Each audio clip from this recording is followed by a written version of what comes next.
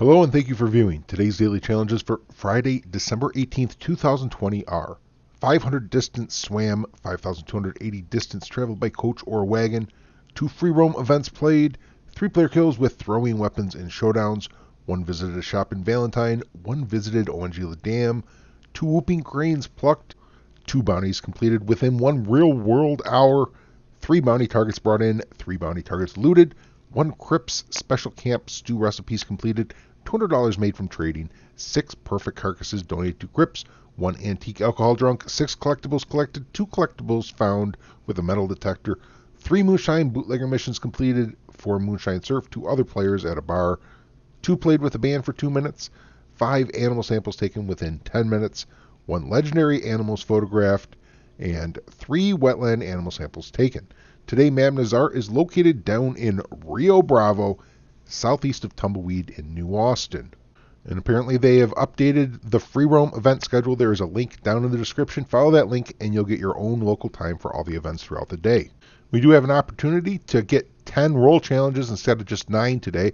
If when you are at 8 of 9 challenges, you then simultaneously complete 2 more, you should be able to get paid for both of those challenges, taking you up to 10 roll challenges instead of just the 9 they lock you at. So you could do that with Bounty Hunter by the 2 bounties completed within 1 real world hour and 3 bounty targets brought in. If you complete both of those at the same time, or over on Naturalist, 5 animal samples taken within 10 minutes and 3 wetland animal samples taken, you complete that at the same time. You know, you want your 5th sample in 10 minutes to be a wetland animal sample, which is your 3rd wetland animal sample.